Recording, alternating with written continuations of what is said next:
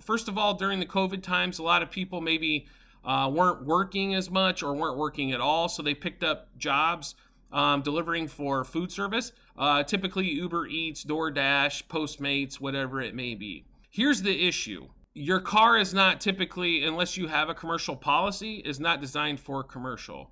Therefore, when you are taking money for driving your car, that's what you're deemed it to be, is driving for commercial. So a lot of companies these days are going to have either they're going to have some sort of ride share endorsement on your policy, because let's say you're not doing it full time, you're just doing it maybe a couple hours a night, or you're doing it on the weekend in order to support the family, and we understand that greatly. But when you are putting your car more at play and you are driving it for a living, then you are putting it more at risk, therefore causing more opportunities for accidents in that nature.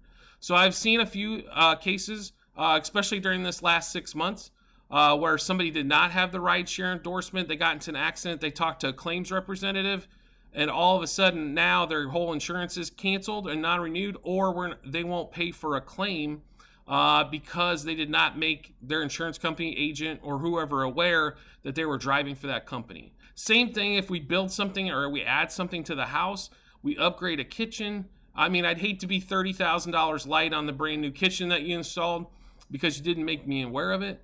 So I couldn't upgrade the kitchen for you into coverages. Same thing if we add a pool. A lot of people down here, guess what? It gets hot as heck every summer, and people add pools all the time, yet they don't make anybody aware of it. So whether you're with myself or you're with another agent or whoever, if we have any changes, we need to make sure, especially if we add a youthful driver. I've seen this one come up before. Once a driver's licensed, even if they're not driving a lot, they still need to be added. If they're not covered. We do not track your children's ages. The insurance companies do not do that. You are responsible to make sure you make us aware that you have another driver in the household. I understand that sometimes it can be like, oh my gosh, I feel like I got to notify the world that this happened.